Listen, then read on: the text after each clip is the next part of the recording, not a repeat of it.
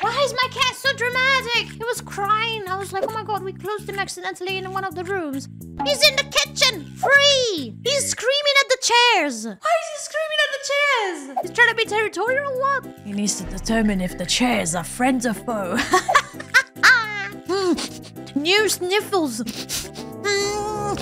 Don't trust yet. Yo! No! No! He's such a weirdo. He makes me look like I mistreat him in front of my guests. We're just having a tea and a little conversation and the other room is like, oh, no. Guests looking at me like, oh, do you feed your cat? Yes, of course I do. He hasn't fed me in 5 minutes.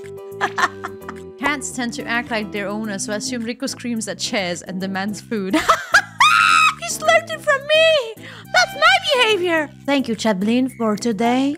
I am one step closer to learning about my own self. Thank you.